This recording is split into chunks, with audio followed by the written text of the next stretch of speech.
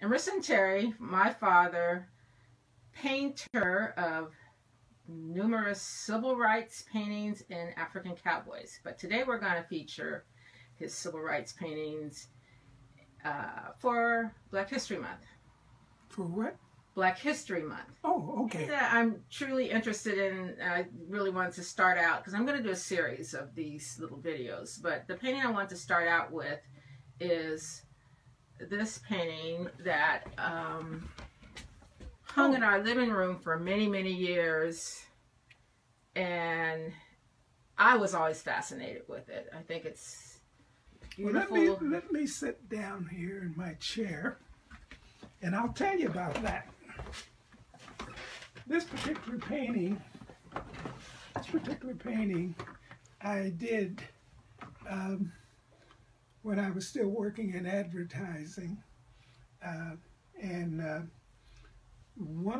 some photographer had taken a picture of this incident that happened in Torrance, California, where CORE was having a sit-in, and the young man being carried there was head of CORE at the time, and this man over here, this white man, was the district attorney, and this was another young man who was sitting in with CORE in Torrance, California, because of the segregated apartments that were being rented out,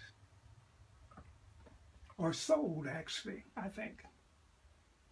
It was a development.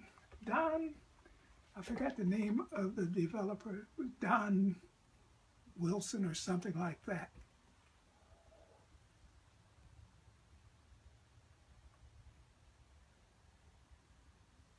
This painting also hung in the Museum of Science and Industry for, I guess about 3 or 4 months.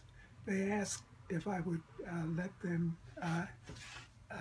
use it to display. I think it was probably during Black History Month. And I don't even remember how far back that was now. But okay. It had to be in the 70s or 80s, somewhere like that.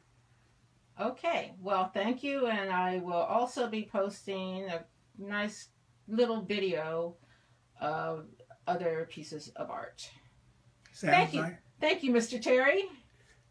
Okay, bye.